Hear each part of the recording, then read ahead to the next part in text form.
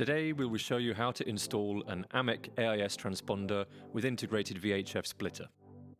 We will connect the transponder to a radio, GPS patch antenna and VHF antenna, as well as integrate the AIS data into an NMEA 2000 network. We start by connecting the VHF antenna. The antenna cable usually consists of a PL259 connector.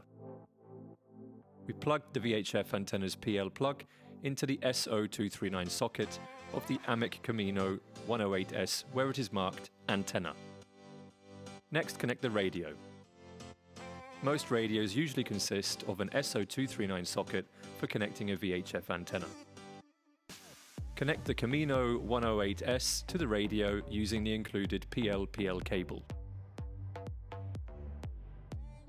Connect one side of the cable to the SO239 socket, where it is marked VHF Radio on the Camino. Connect the other side of the cable to the radio accordingly.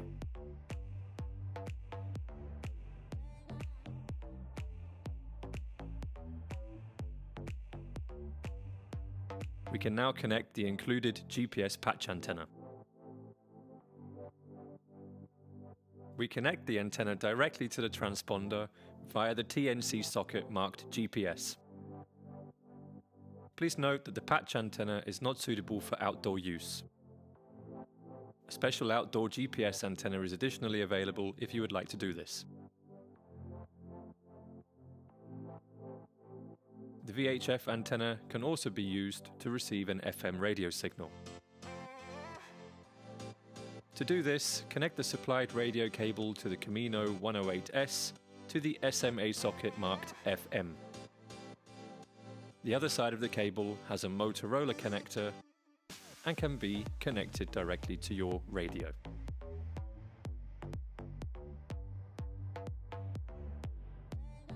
The Camino 108S can then be supplied with 12 or 24 volts via the power data cable. Connect the cable to the power data port of the Camino 108S.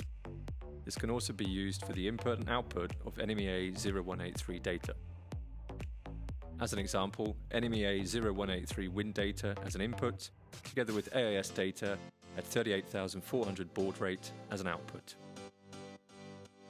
At 12 volts, the transponder has an average power consumption of less than 3 watts. The VHF splitter function is also available when the transponder is switched off. This means that the FM radio can receive and transmit at all times.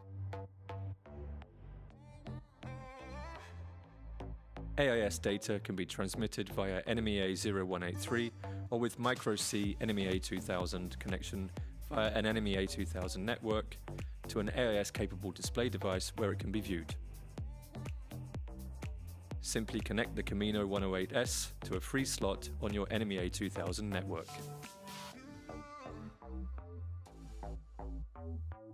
It is of course also possible to connect the Camino 108S to a Raymarine C-Talk NG or Simrad SimNet network and display the AIS data accordingly.